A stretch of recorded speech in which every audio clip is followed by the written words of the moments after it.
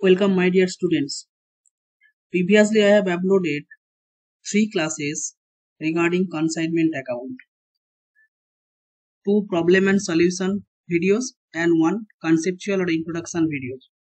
But now today I will discuss one more problem and solution regarding consignment accounts problem. Okay, so let's start. দেখো প্রথমত যেটা তোমাদের আমি বলেছিলাম, কারণ এই অঙ্কতে কনসাইনমেন্ট ক্লাসে তোমরা যেভাবে অঙ্ক শিখেছিলে ঠিক পরপর আমি কিন্তু ম্যাথস গুলো করিয়েছি। এরপর আগের অঙ্কতে আমি একটা treatment of abnormal loss we have already done, but now today's problem is relating to normal loss as well as abnormal loss. দেখো একটু দুটো ভাষাতেই বলতে হচ্ছে, কারণ इंग्लिशে বা হিন্দিতে অনেকে বলে স্যার আপনি হিন্দিতে বলুন, হিন্দি में बात करिए सर मुझे समझ में नहीं आता। কমেন্ট করেছে অনেকে, তো এই বাংলা বা একটু ইংলিশ তোমাদের দুটোর মাধ্যমে আইদার হিন্দি আর ইংলিশের মধ্যে ইংলিশ আমি একটু বলবো আর বাংলাতেও বলবো, ঠিক আছে? দেখো let's start. S limited of Surat কনসাইন্ড 5,000 litre of liquor costing ₹32 each to M Limited to Mumbai on February 1, 2015. দেখো 5,000 litre liquor S Limited, that is our consignor, sent to M Limited, that is our consignee, at a price of 32 each liter. S Limited paid 5,000 as freight and insurance. During transit 200 liters were destroyed. So out of 5,000 liter, 200 liters were destroyed. That is, you have to deduct from these liters from 5,000 liters to 200 liters. 200 litre এখান থেকে বাদ দিতে হবে। ওকে, তাহলে company agreed to pay and insurance company paid 5,000 for his full settlement.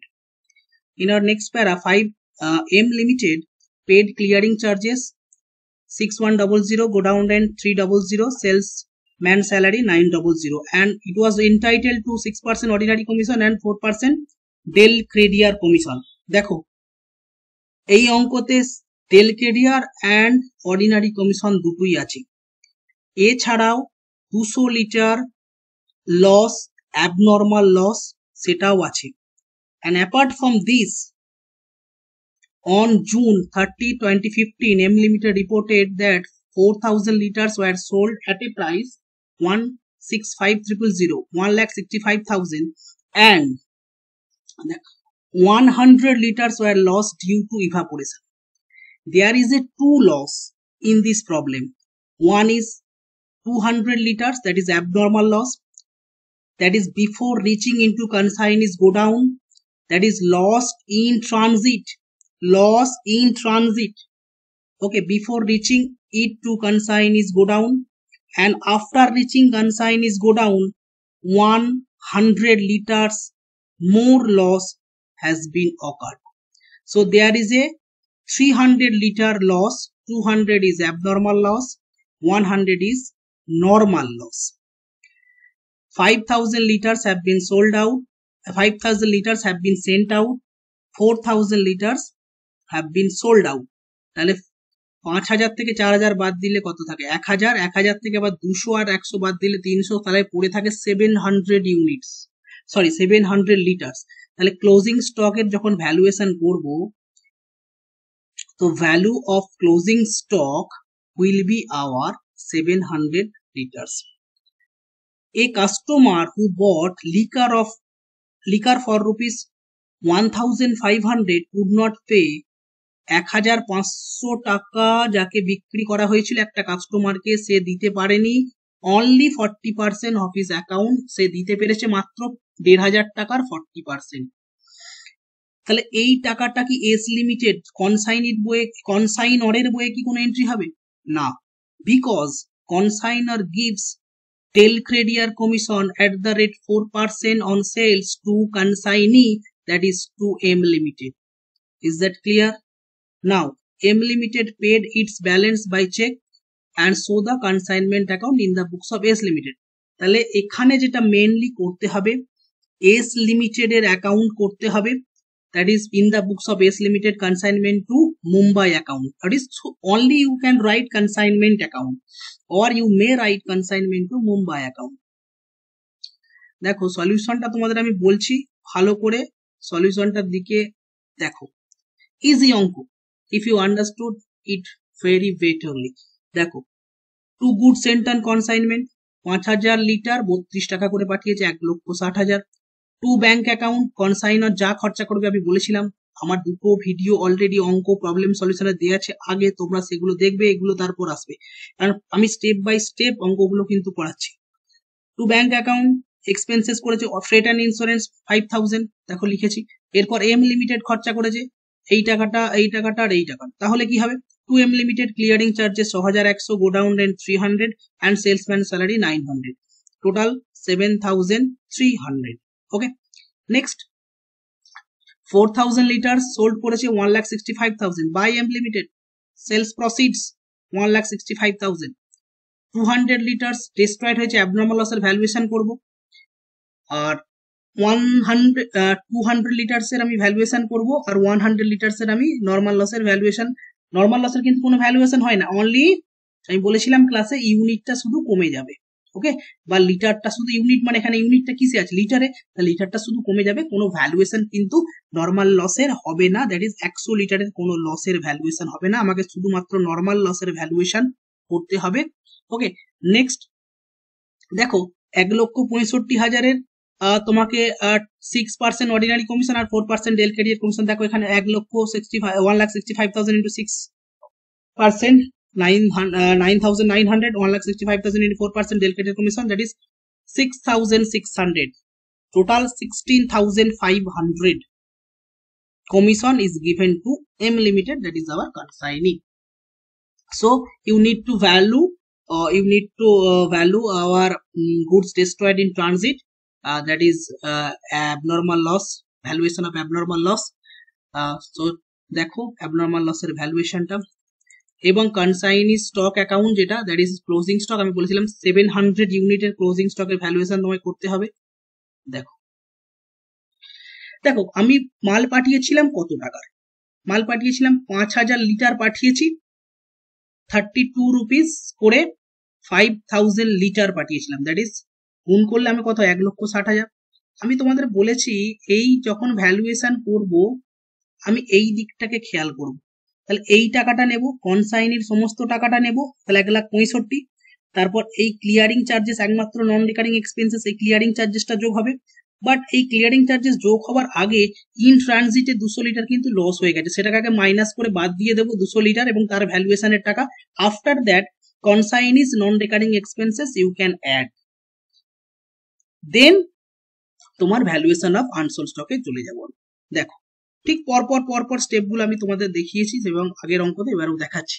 তাহলে আমি total 1,60,000 টাকার মাল পাঠিয়েছিলাম 5,000 লিটার, তাহলে কনসাইনির সমস্ত টাকা সেই 1,60,000 টাকার মাল বা 5,000 লিটার মাল পাঠাতে তো কিছু খরচা হয়েছে, ফ্রেট অ্যান্ড ইন্স্যুরেন্স দিতে হয়েছে 5,000 টাকা, তাহলে টোটাল 1,65,000 টাকা 5,000 লিটারের দাম। তাহলে 1 লিটারের দাম কত, তাহলে এই 1,65,000 কে 5,000 দিয়ে যদি ভাগ করে দিই 1 লিটারের দাম পাওয়া যাবে, সেই 1 লিটারের দামকে যদি 200 টাকা দিয়ে গুণ করি 6,600 টাকা হবে। একদম সিম্পল, সেটা এখানেই করে দিয়েছে, তুমি দেখে নাও, goods destroyed R good lost in transit. তাহলে বাদ দিলে 6,600 বাদ দিলে আমার 1,58,400, এখান থেকে বাদ দিলে 4,800, that is goods received by consignee. Consignee কিন্তু এই টাকাটা পেয়েছে, 1,58,400 টাকার গুডস পেয়েছে, 4,800 লিটার তার কাছে পৌঁছেছে, 5,000 লিটার সেন্ট আউট করতে পারি, but before reaching কনসাইনিজ godown only 4,800 liters have been reached. That's why 4,800 liters consignee পেয়েছে, তার সাথে নন রিকারিং এক্সপেন্সেস শুধুমাত্র ক্লিয়ারিং চার্জেস 6,100 টাকা যোগ হবে, 1,64,500, and after that after reaching consignees godown, that is a normal loss of 100 unit. So 100 units, that is our normal loss because of due to evaporation, so no need to calculate any value of 100 units, only 100 units will be deducted from 4,800 unit. that is 4700 unit.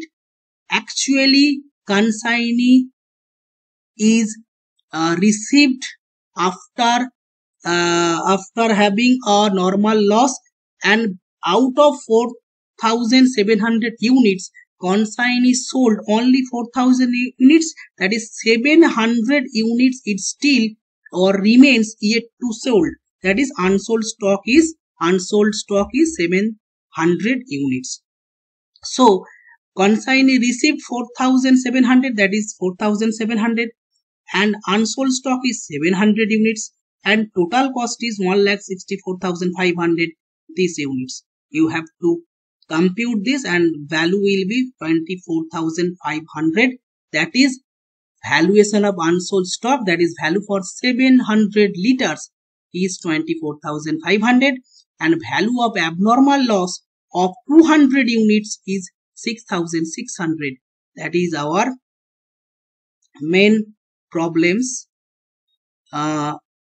Problems এর মধ্যে তোমাদের দেখিয়েছি, that is goods destroyed by goods destroyed in transit, that is 6,600, and by stock on consignment, or you may write consignment stock account 24,500.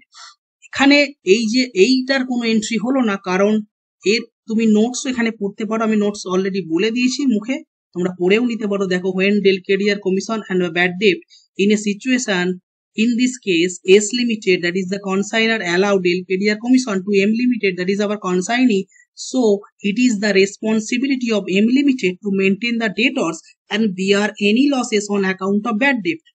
Hence no accounting is required in the books of S Limited. S Limited মানে consignment বা consignor-এর বইয়ে কোনো entry কিন্তু হবে না, কারণ যখন consignor extra commission in addition with ordinary commission, that is Del Carrier Commission has given to the consignee, so no need to take into account of bad debt in consignment or consignor account. তোমার consignor অ্যাকাউন্টে বা consignment অ্যাকাউন্টে কোনো bad debt entry তুমি করবে না যদি Del Carrier Commission consigneeকে দেয়, তার জন্য যা লস হবে ডেটরস এর কাছ থেকে তার দায় অনলি কনসাইনির। তাহলে কনসাইনির যখন অ্যাকাউন্ট আমি করব, সেখানে আমি কিন্তু এই 40% টাকা যেটা দিতে পেরেছে আনবো, আর যেটা দিতে পারে না আনবো না। কিন্তু আমার কনসাইনমেন্ট বা কনসাইনরের ঘরে কিন্তু আমি কিছু করতে পারবো না। ওকে, আর কোনো কিছু এন্ট্রি এখানে যা কিছু বলার আমি সব বলেছি, সেগুলি এখানে দেখানো আছে, তোমরা একটুখানি শুনে নেবে ভিডিওটা ভালো করে।